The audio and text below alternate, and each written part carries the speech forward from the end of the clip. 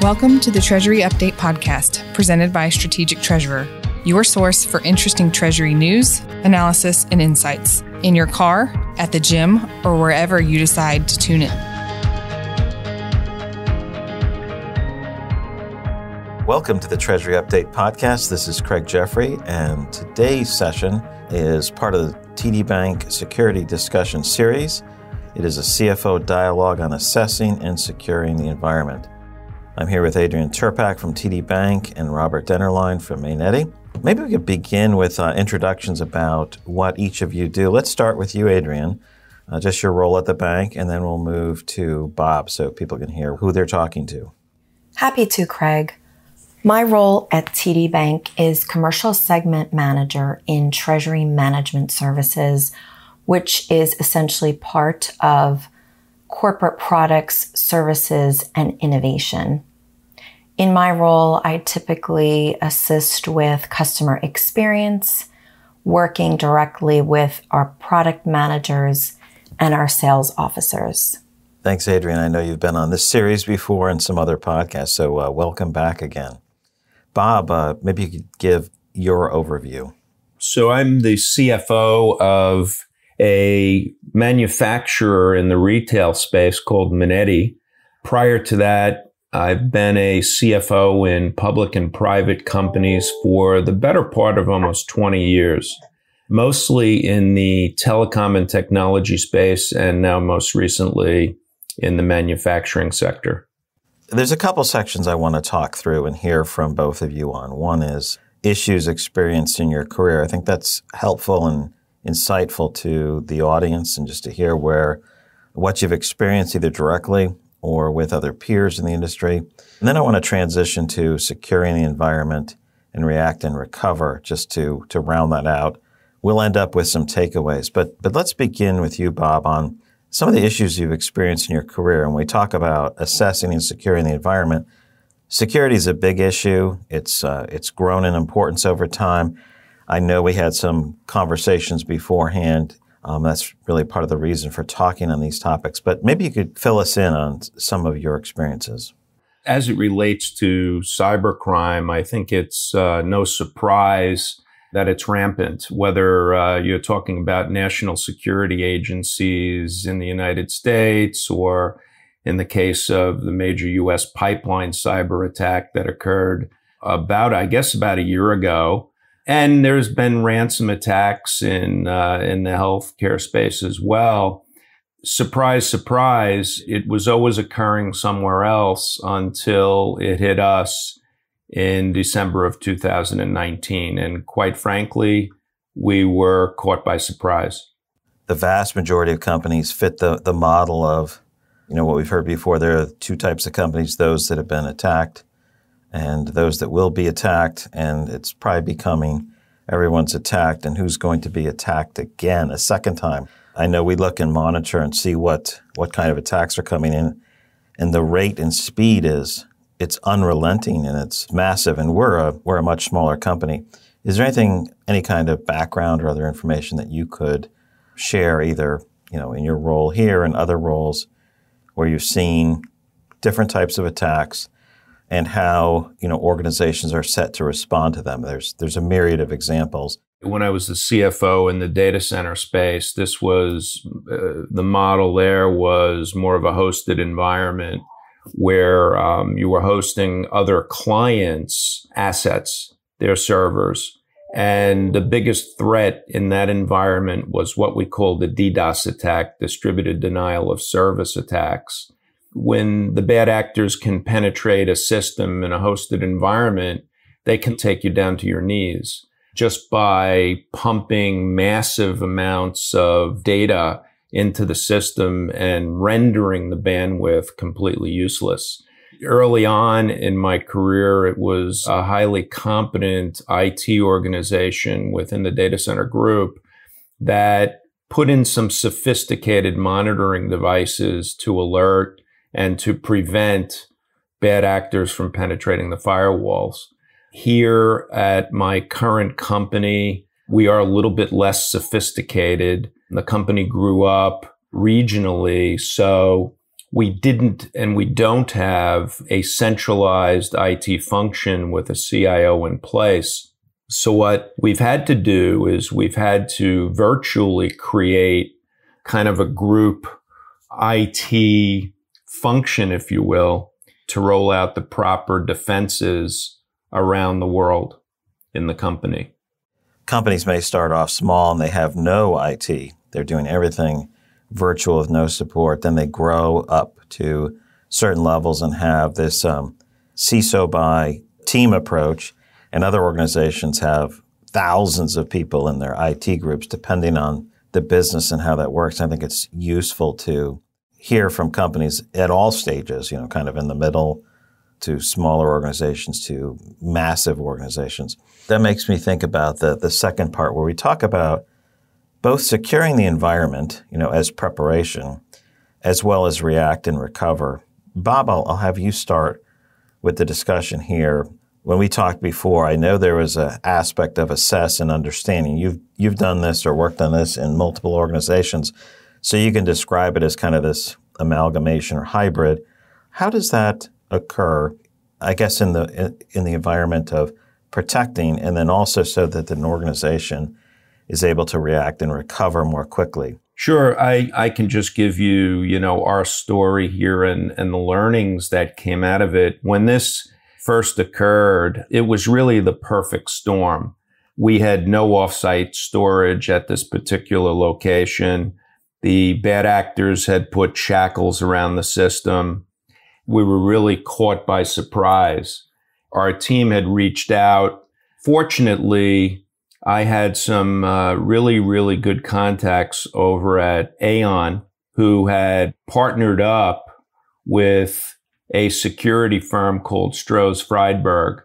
And the first reaction was, we have to deal with the situation at hand. And that was a ransom request. Thankfully, the ransom request was, not what you read about in the newspapers today for public companies, but nonetheless, it was significant enough with the threat that if we didn't pay within a certain period of time, that they would just go away and leave us with a shackled system. It was through these contacts that I was able to reach out to a New York firm, was able to arrange a Bitcoin ransom payment. And, the strange thing about all of this is here we are dealing with bad actors and they're communicating in a very cryptic way through an email account and suggesting to us that if we could pay within 24 hours, they would give us an early payment discount. They offer terms, huh? Which was unbelievable to me. And then their response was that this is just business. They have nothing personal. As a CFO and as a management team, we're here kind of swallowing all of this and realizing that we had little or nothing else that we could do. So we arranged the payment. They honored their side of the bargain and they allowed us to gain access back to the system again. We ended up spending a significant amount of money replacing hardware, replacing software, and putting in protection in this one location. But it sent a message to me that this was not the first and the only time that this was going to occur. So that was really the beginning of what I would call our cyber protection journey. While we were left with kind of holding our heads about what to do, I went back to my audit days. And for me, it was all about let's assess the environment, let's understand where we are, and then put in the proper capabilities, not so that we're best in class, but that we're targeting a level of protection that is kind of right down the middle of the fairway. You don't have to be the best of the best. So what we did was we brought in Stroh's Friedberg. We decided to go through I'll call it a report card. It was a series of questions and interviews to look at where we stood against other manufacturers, against the NIST framework.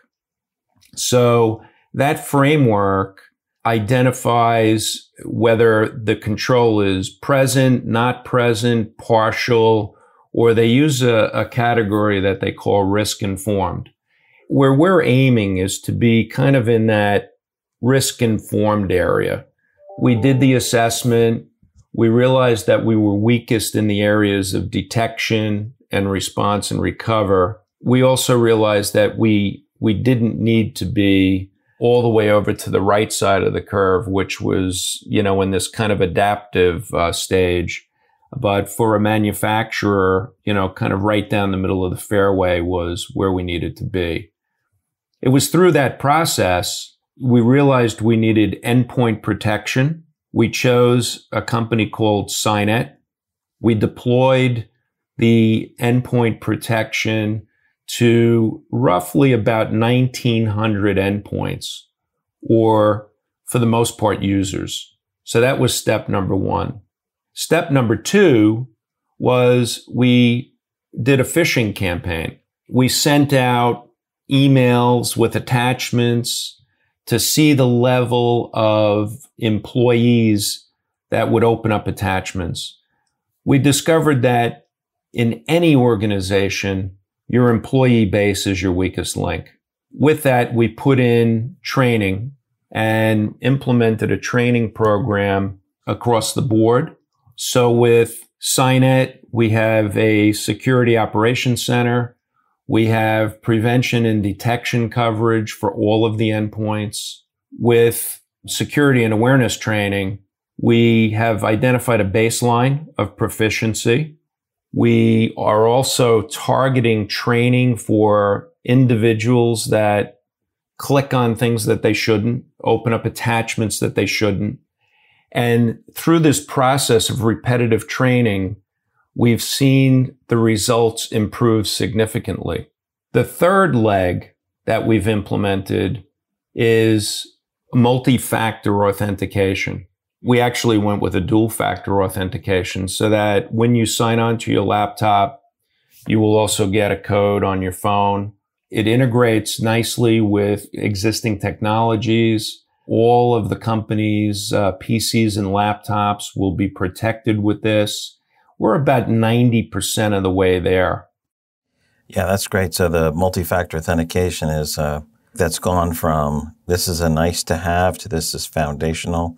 Your comments about training, people being the weakest link, they're the ones who bypass security measures. So that was excellent. Now, I guess another question I want to bring Adrienne in too on this. Other devices, endpoints that are computers, did that also extend to phones with like mobile device management, or is it really focused on people are working on their computers?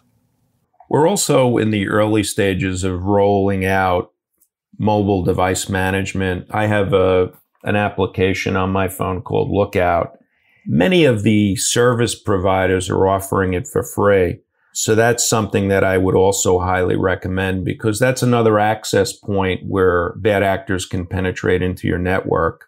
What I'll say though is that all of these items that I've talked about so far are what I would categorize as detective controls. The last piece of the puzzle that we're also going to embark on soon is penetration testing. You can do the best job of putting detective controls in place, but if you can get back to the root cause of how bad actors penetrate the system, and to the extent that you can limit access points, that will help improve the overall security environment. Yeah, excellent. So Adrienne, Bob talked about a number of items. Every company and as a bank, as a leading bank, on encouraging companies to follow good desktop hygiene, good payment security processes. What are some of the things that you would want to emphasize on securing the environment? And Bob, feel free to jump in as Adrienne steps through her thoughts on that. Yeah, and we do hear this from our clients all the time, again, ranging from the small businesses all the way up to large corporates. They all have varying degrees of technical expertise or partners that they might work with.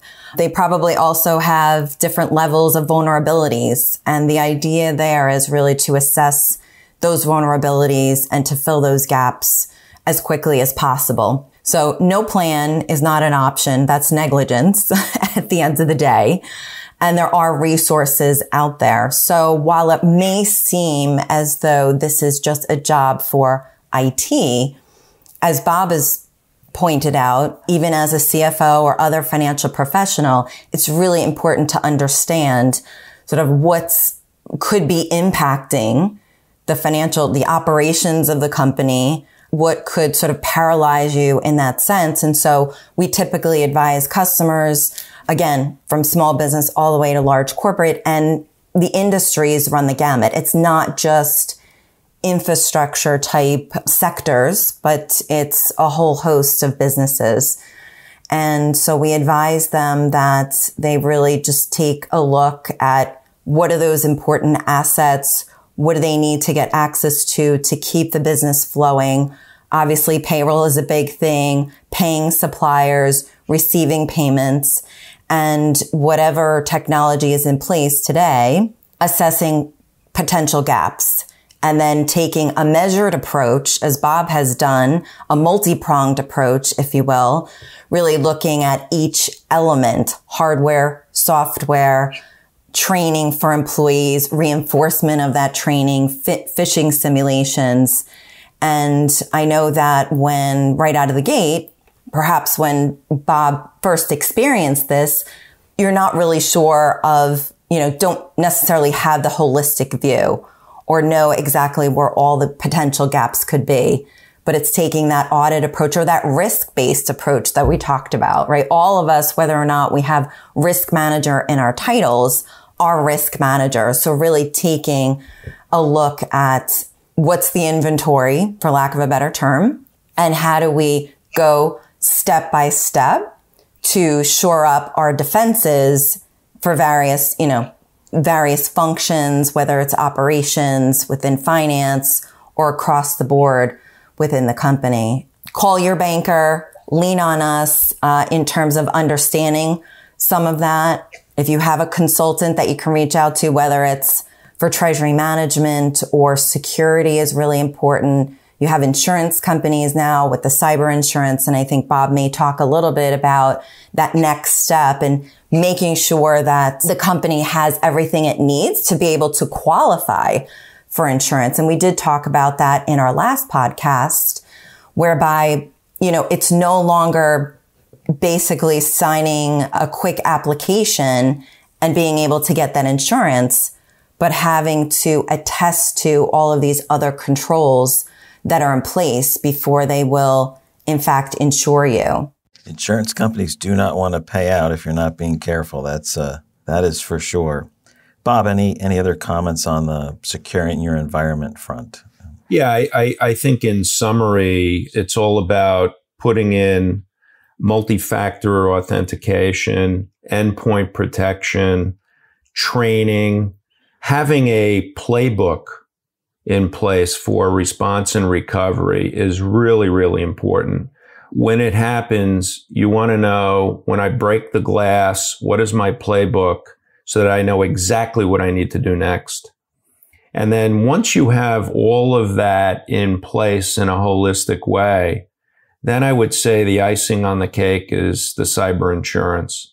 Most of the carriers don't even want to talk to you today unless you have the basic protections in place. And I look at insurance as really an Armageddon scenario where you're sharing in the risk. You need to be vigilant. You need to stay on top of it. And you need to train, and repeat, because people get busy. And that's when the vulnerabilities are at their highest, is when I've got 3 things going on and I get an email that looks real and I click on something, or I even go beyond that and I answer the question and I give away data or I give away sensitive employee information. It happens all the time. So it's really remaining as vigilant as you possibly can. This idea of teams or a team approach, if everyone's responsible for security, nobody really is. But it seems like there has to be some type of group. And how do we assign those roles? How have you seen that to be successful as you stood up your defensive group in a much more robust manner. What are some things that others can learn from that? Well, for us, it was the tone at the top and giving it the highest level of importance in the organization. Otherwise, sometimes these messages can fall on deaf ears.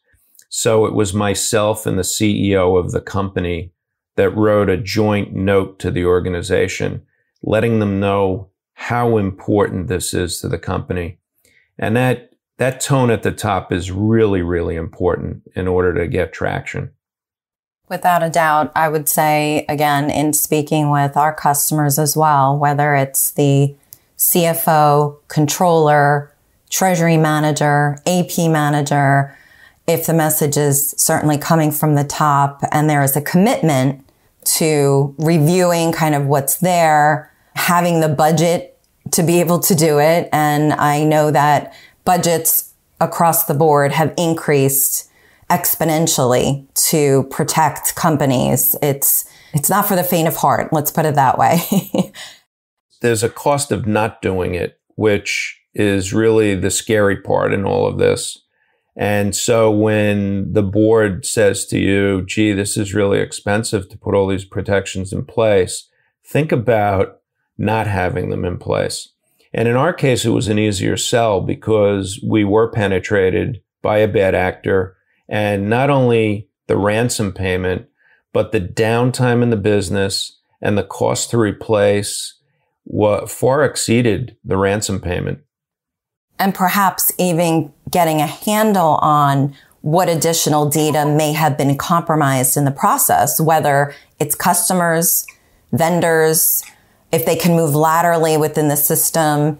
There's sort of that question mark of to what extent have we been exposed? That's a really good point, Adrienne. And that's where I think this penetration testing can be really revealing to companies, because they can get to that level to see the penetration that can occur across systems when you become lackadaisical and you've got an individual with administrative rights and people that leave the company and they're not properly shut down in terms of password access, et cetera. Very important. Yeah. And that brings me back to a concept that I talked about on the last podcast as well, is the zero trust model. And it may seem something, out of a sci-fi movie, perhaps, and people think it's a bit daunting, but it's least privilege access. It boils down to even access to your ERP system, your treasury management system, where you're sending payments. Based on a person's role, they need a certain amount of access, but that zero trust model, really understanding to what extent they need that access, always verifying. And once they have a particular type of access, that they're still doing the right thing. This is a really, really important point that you touched on, because that's also near and dear to our heart. Several years ago, a controller in one of our entities, one of our smaller entities, was in the middle. He was very busy, and there was an actual transaction taking place. And again, a bad actor who had penetrated the system and had watched things for a period of time became familiar with the transaction and sent a note, an email to this individual and said, oh, there's a change of plans. Please send the payment to this bank account instead of that bank account. Again, the controller, being busy, went on, approved a transaction and sent it out of the company to the bad actor. So we've put a policy in place that you will never accept an email. You will pick up the phone, you will call the person and verify that that change took place. Do not act on emails alone. Those are some really good principles. I also like your comment earlier about the penetration testing, where you have someone poking at your system to find that. And same thing with data loss prevention.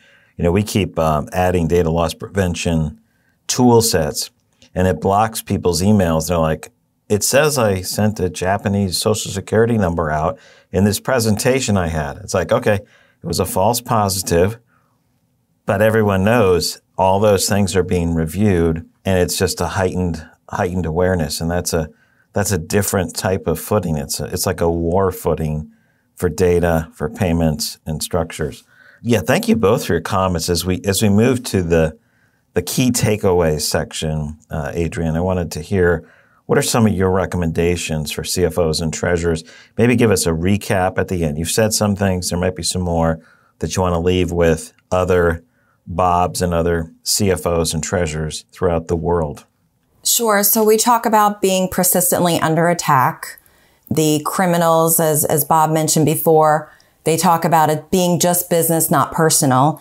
And it is a multi-billion, maybe trillion-dollar business. The dark web is really home for these criminals, where they can purchase ransomware as a service and a whole host of other products, including a great customer service support system. We know that there's no surprise there. We're consistently under attack. And so what do we need? We need sort of that arsenal. And that arsenal includes people, process, tools, and technology. People meaning your employees, partners that are experts in the industry, the process around what's the right due diligence in our operations, what incident response plan do we have, do we practice it, are we doing security sort of breach exercises as well. And then, of course, the tools and technology ranging anywhere from hardware, software, but also the human element. So there's sort of an overlap there. The tools that we talk about could also be the people, but certainly technology is a big piece of it. And other tools like insurance and hopefully artificial intelligence will also come more into play in the future. So that's really the arsenal. It absolutely should include those three main components. And not to simplify it, because there are many layers underneath those various components, but it's important to take that holistic view and do step by step in a disciplined, sort of measured approach. It's not going to be big bang, and it may seem very daunting at first, but you've got to take those steps, because again, not having a plan or not taking those steps is really not an option. Adrienne, thank you so much. Great insights. Bob, thank you so much for sharing. I think a lot of people will learn tremendously from this. Your experience and the stronger posture. Really appreciate both of you taking your time to share this information. You've reached the end of another episode of the Treasury Update podcast. Be sure to follow Strategic Treasurer on LinkedIn. Just search for Strategic Treasurer. This podcast is provided for informational purposes only, and statements made by Strategic Treasurer LLC on this podcast are not intended as legal, business, consulting, or tax advice. For more information, visit and bookmark strategictreasurer.com.